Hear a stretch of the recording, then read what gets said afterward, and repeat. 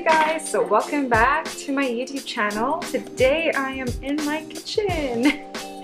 Okay, so the reason why I'm here, first of all, I am so sorry. It's been so long since I've recorded anything. And the funny part is that last weekend I actually wanted to record something and my camera gave me, my memory card in the camera, it gave me memory card error like every 2 minutes. And I was so pissed off with it. Pardon my French. But yes, I am back and I know you guys are looking, I know I got a lot of requests to do a video for how I make my own makeup, specifically a foundation. And if I've told you guys from before, I struggle with a lot of acne problems, and regardless of whatever foundation I would try, it would just constantly make me break out. So I just researched on how I can make my own foundation.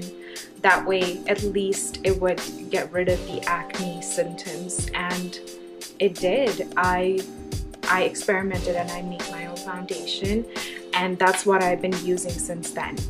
I still use a concealer and I use it in the spots where I get a bit of dark pigmentation just so that I can cover it. But the rest of the areas like my forehead, my cheek, everywhere else I would use that foundation that I make. So I'm gonna start off this tutorial and stay tuned with me just to find out what exactly I use, and we'll just go from there. Okay. So for the most part, what I really do is I use 4 ingredients primarily. So the first one is the zinc oxide powder.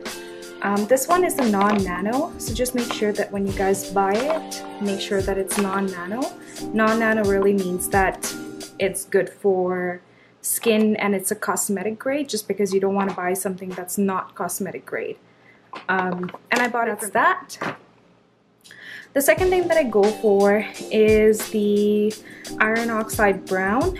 Now the same thing goes with this too, just make sure that you guys buy it cosmetic grade, and just make sure that you guys find the best deal possible. eBay, so just make sure, you know, buy it wherever it's cheaper, eBay or Amazon, and the same with iron oxide red. The reason why I put the iron oxide red along with those pigments is, compared to those two pigments, the one that I showed you right now, the iron oxide, it really creates warmth in the skin, or it creates warmth in the product that you make. So just make sure that, you know, when you do use this, use only a tiny bit of it, just because the first time when I made a foundation, it was really dark. And last but not the least, I use my favorite moisturizer. Cetaphil is definitely one of my favorite moisturizers that I've ever used. Along with the First Aid Beauty that I used in my previous tutorials, I think Cetaphil is more affordable and it has the same ingredients. One more important thing that I do use, which is extremely necessary for making your foundation, is the precision balance. Just make sure that you guys, whenever you guys are making a product, make sure you have a precision balance with you, and just use that as a measurement.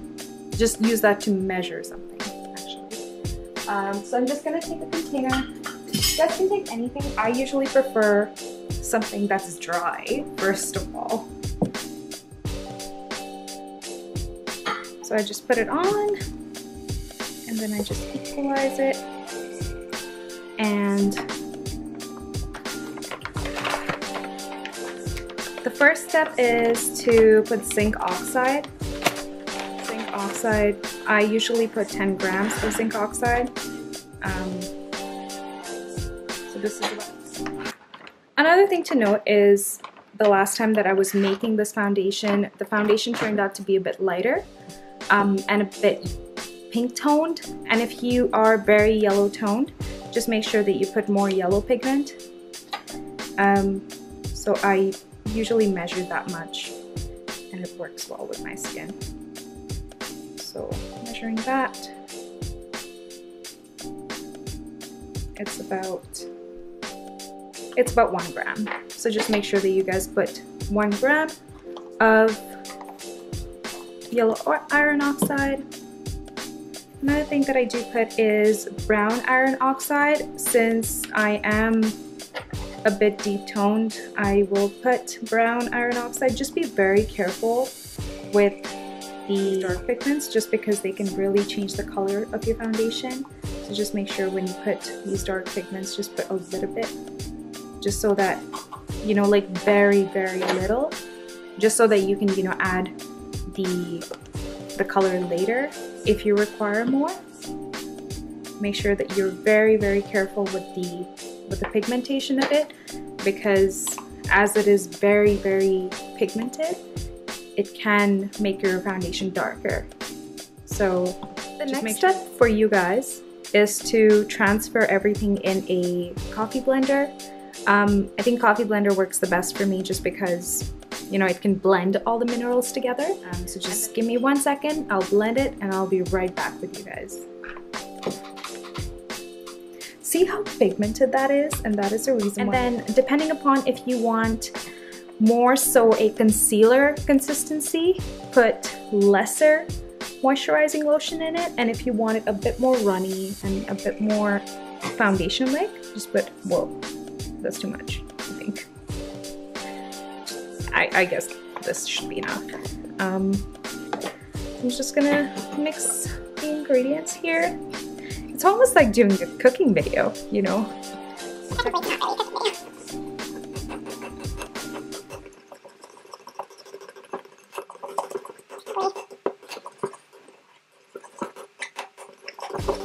Alright, so this is our final product.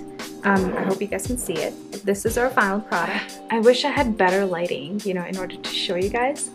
But what I'll do is I'll actually just show you what the finished product looks like on my skin. So I'm just gonna demonstrate on this part just so that you guys can see. Don't think I'm using any other foundation because I'm just using the foundation from the spoon. This spoon right here. Okay, so I'm just gonna be taking that much. It might be too much, but I guess we're in it, so might as well just go all the way. And I'm just gonna like blend it. I know like fingers are probably not the most easiest way of blending something, but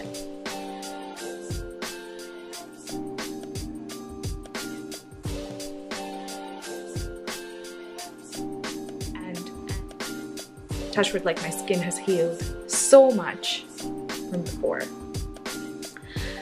So yeah, this is my entire tutorial. I hope you guys enjoyed the tutorial. I know it has been so long since I've been to the YouTube channel. So many things have changed, and I hope to see you guys the next time. Let me know if you guys have any other video requests. I would love to do it for you guys, and we'll see you later. Bye!